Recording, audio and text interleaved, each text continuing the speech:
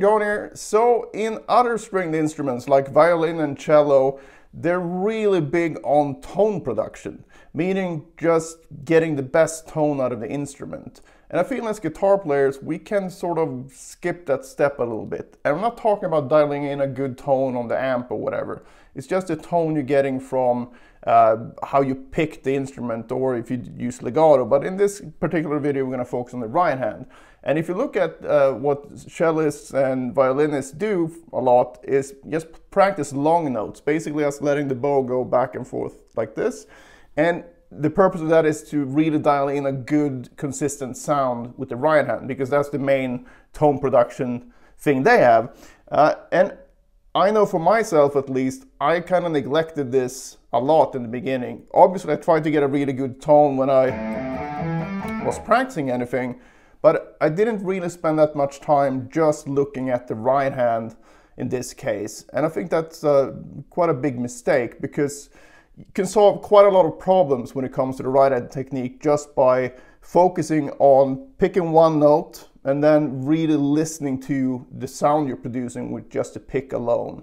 And then you can find, you know, what angle you find sounds the best, feels the best, is the most consistent, and all that stuff. So this can solve a lot of problems that students come to me with, and questions that I get about pick depth and, you know, the angle and all that kind of stuff. But that's really best solved by listening to what you're doing, because at the end of the day, there's no one else that's going to hear your guitar playing more than you, so you need to be satisfied with the sound. We just pick a note here on random, C, and then if you start doing this, you're just trying to listen for like the sound of this. Maybe you pick back here, you can get a sharper sound, and maybe the pick is very flat, or maybe you like that sound. But the trick is to find a sound that you like.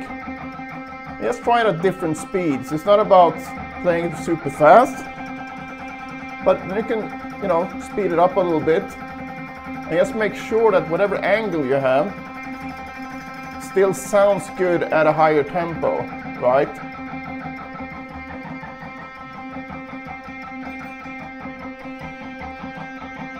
And then you probably also notice that if you dig in too much, it's not going to sound very good. And that's sort of the pick depth question that I get. And I've never really thought about that, because I've always listened to what I've been doing. But there's a really good idea to spend time on just one note and one string for a while, and not, you know, have to do that just because you're working on some sort of, you know, tremolo stuff.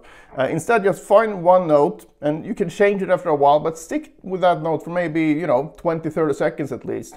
And then try it across all 6 strings, if you have 6 strings, and all the different registers of the guitar. And that's a really good warm-up as well. But like I said, it's not about, you know, doing it as fast as you can. It's about finding what sounds really good, and also what feels relaxed and natural for you. So a good idea then for you to warm up both your ears and your right hand in this case is to start on the low E string, pick any note, you know, fairly low down. You can even start with an open string, and try to just listen for the effect you get depending on where you're at over here. But if you find a sound that you like, stick to that, because that's the point, right? To find what you like the sound of, and then try to stick to that so your overall sound will improve. So if I start with a low E string, just try it at different tempos.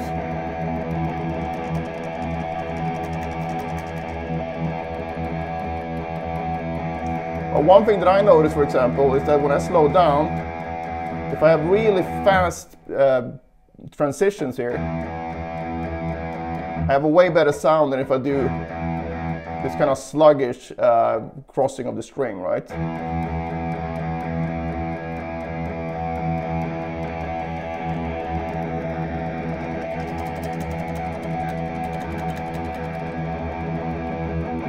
You can also try this muted.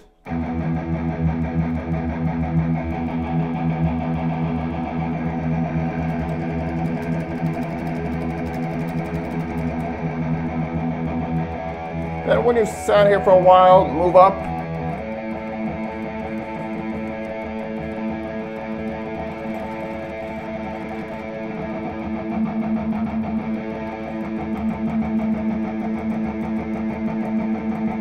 Try to listen and also relax.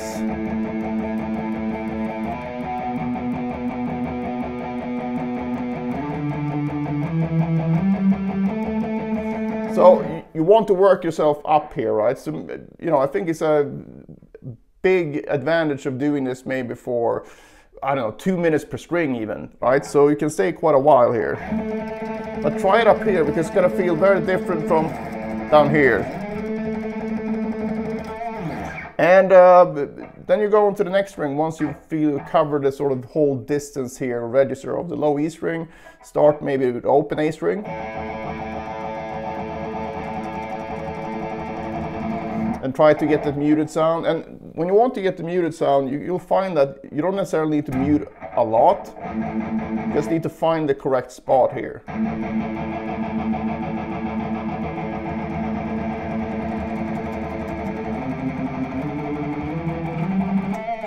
And then you continue on like that all across every string. So another thing that you might want to look into is that you have a consistent angle when you get up to the higher strings as well.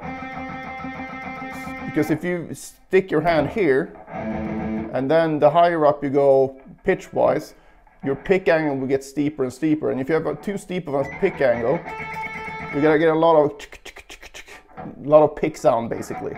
So you kind of want to keep the angle very consistent.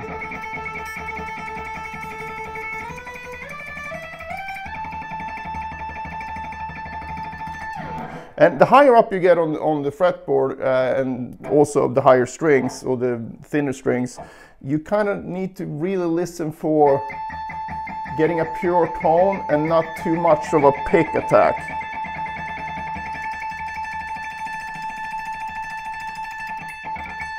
Right? So there's all kinds of nuances here that you will uncover when you work on your right hand in this fashion. And like I said, just do it for you know, 1 to 2 minutes per string. I think 2 minutes is a really good time investment initially at least. And then once you get used to it more, you'll find your tone way quicker. And also actually try without any amp at all. Just turn the volume down to get an idea of what the string sounds like when you play it. And once you've done this for a warm-up, I think you'll find that when you play just a normal scale, one, you will be quite warmed up in the right hand, but your tone will also get better and better. Now, the tone production is not entirely the right hand, but you can't really fix something if you don't know the problem. So if you don't know for sure that you have a really good tone when you pick the notes at various speeds and, you know, various registers, it can be easy to work on the wrong thing, so to speak, where you might blame the left hand, for example, because the left hand also has a big input here in the tone production. This depends on where you fret here, but that's for another video. But as a quick tip here, try to be as close to the fret as possible, because when you push down the string here, what's actually happening is that here's where the string gets, it's between this fret and here that you get the tone. And obviously you don't want to do this, but the further you're off from this point, the worse your tone is going to be. And also it's a good idea to do this for just left hand accuracy, to always try to be at close to the fret basically, and that will help your tone a lot as well, just a general clarity of the tone.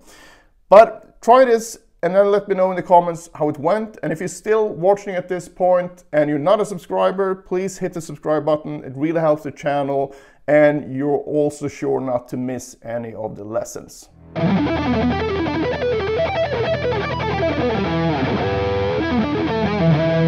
in the day, I used to have real issues with fast alternate picking when it came to 2 notes per string. I was fine with 3 notes per string, but the 2 notes per string thing was a bit harder to crack. So if you struggle with fast alternate picking as well, and you don't know what to practice or for how long, I've created the perfect solution for you in the form of the Pentatonic Picking Power Book.